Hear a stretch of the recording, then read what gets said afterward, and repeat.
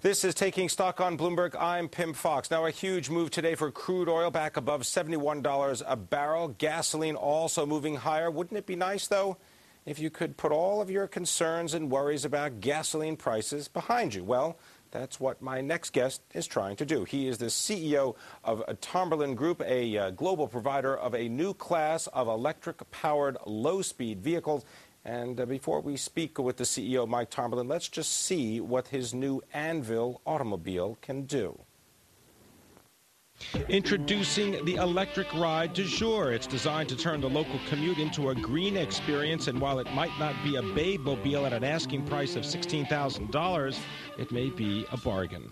Now show us the 6 12-volt batteries that are at the heart of this power plant. A good flooded lead-acid battery pack with proper care, as these provide anywhere from 3 as many as 5 years. $600 to $700 for these 12-volt batteries. And how many of these you plan to make this year on the production line? Possibly we could move 2,000 to 3,000. Automakers have been lining up in Washington looking for a handout, but Tomberlin wants a dialogue. If they would work with us and allow a purpose-designed, a purpose-engineered vehicle for close-in commuting, such as this, not a golf car, to travel at 35 miles an hour and during peak commuter periods navigate on 45-mile-an-hour roads, we can take care of our oil situation just like that and won't cost Washington a dime. Why don't you show us what these electric vehicles can do on the public streets of New York? And being a New Yorker, I think I'm going to let you drive. Airbags in the car? I don't own a car. But it doesn't mean I don't mind telling others how to drive. Slowly, slowly, slowly. Faster. Just try to stay in this lane. No, just hang on. And then just pull in front of this car. Stay in this lane, okay? It's a stable ride, but it doesn't do anything to get rid of traffic in New York. Well, the lot is getting crowded with a lot of electric cars. There is, of course, the Tesla, the Chevy Volt, the Maya, Nissan, and Ford. They've also have plans on deck. So, Mike, what distinguishes the ANVIL from a lot of these other electric automobiles? Well, you know, Pim, I think number one is availability. We're hearing now, we didn't get into this segment when it got real popular and sexy in the last year or so. We started engineering in 2005, doing it the hard way up in Minnesota. And now we're going to market with it, and I think we've hit the market with a close-in commuter that really gets the job done. And we talk about getting the job done. What, let's say, is the maximum range of a vehicle on a full charge for these 6 12-volt batteries? That's one beauty of our vehicle, that the operator can adjust it to whether he wants a performance setting or an economy setting. I think on the low-end side, you'd probably see in the neighborhood of about 30 miles. If you kept it on economy, didn't hit the boost button, didn't put it in high performance, you could get upwards of 50 miles. But let's keep in mind, 15 billion miles a week are being utilized right now with people commuting less than 7 miles. Okay, so but right now the range anywhere from 35 to, let's say, 50 miles on a full charge. Correct. And how long does it take the battery, if it's completely depleted, how long does it take to charge back up? When you put it in your garage at night, just plug it in, simple 110 household current, and it will fully charge overnight. 8 hours? 8 hours. Sure. And what's the cost differential? I mean, when you take a look at what it costs to go, let's say, a mile in an internal combustion engine automobile, it's about 4 cents when you figure in, you know, the cost of the infrastructure as well as the engine itself. What does it cost to go a mile in a car like this? You know, the equivalent of everything I've seen ranges from about, if you were comparing it to a gas, miles per gallon would be a structure somewhere between 200 and as much as 350 miles per gallon would be an equivalent based upon what you're paying per kilowatt. The good thing is when you charge our vehicle in the evening, your kilowatt usage is at its lowest cost historically.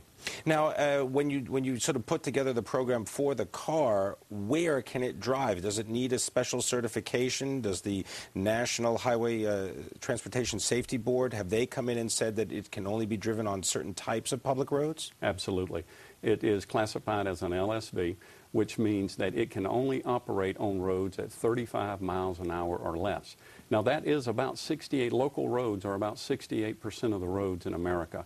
But I believe that if we really want to do something significant about oil, that we have to take a look at a commuter vehicle classification somewhere between the existing classifications we have currently. And what would you want the government to do? Would you want the government to certify the car to be able to drive on certain highways or in certain lanes?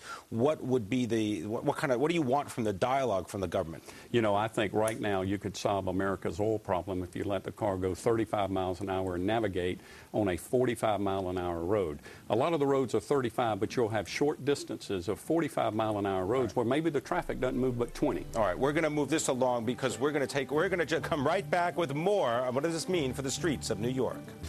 This is Taking Stock on Bloomberg. My guest is Mike Tomberlin. He is the CEO of Tomberlin Group. We're talking about his electric vehicle, the new one, the ANVIL. Correct. You've already outlined really how the car works. What about the response that you've had from customers? Are there, let's say, overseas markets where you see interest for the automobile? You know, it's getting the message out. The people who see it, who experience, sort of like what we experience traveling, riding around the city of New York today, it always creates quite a stir. Internationally, we're having the same thing, from Israel to various countries throughout Europe to Australia and so forth, have expressed a significant amount of interest in it. So we're pretty pleased with what's happening throughout the world, quite frankly. Now, having been in the automobile, I can attest to the fact that a very stable ride and so on, but it is not an automobile. I mean, it does not have a lot of the luxuries, perhaps, that you would consider, or even some of the utilities. It doesn't have roll-down windows. It doesn't have an airbag.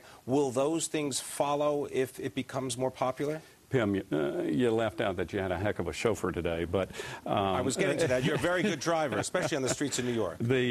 But when you look at our classification of an LSV, it is absolutely segment leading as it relates to safety. Right now, it has bucket seats, dual armrest, heated seats, nice stereo and CD. Has operator in charge technology, flip seat in the back. So within the segment we operate, we lead in that segment. We're not a Lexus or a Mercedes or well, the cost isn't the same, right? I mean, what does the car cost right now? $16,000, and then you got some great tax credits, both federally and state-wise, that can knock a significant portion off of that cost. It qualifies for the $2,500 rebate that comes out of the stimulus plan for electric vehicles? That is correct, and additionally, there's a lot of state incentives as well. Any other markets besides the general retail market that you're looking at, whether it be state vehicles, or whether it be mining, whether it be hotels, resorts? I mean, I didn't mention the word golf cart for a reason, so not on the links. Where are you looking to sell it? Well, right now we're absolutely targeting the close-in commuter segment. But with that said, we do have interest commercially, law enforcement organizations, things of that nature. But we're a small company, certainly growing in this economy, which we're very pleased with. So we have to manage our growth. What about the batteries themselves? I mean, that's really the power source of a lot of the automobile. How long can you go with those set of batteries? When do you have to replace them? You know, U.S. Battery's done a great job putting single-point watering systems in there for us. Those batteries are remarkably durable, last anywhere 3, 4, 5 years, a lot of it based upon the maintenance and the care. But with a smart charger on board, like what we have on the ANVIL, it really takes a lot of that headache away. All right. Any plans for a convertible? Are you requesting one? I'm just asking. Any plans for a convert? We're toying with some ideas about that. Okay. All right. Sure. We're going to have to leave it there. I want to thank you very much, Mike Tomberlin, coming in, sharing with us your vision for electric cars, and also sharing your driving expertise for the ANVIL. Thank you very much. Thank you.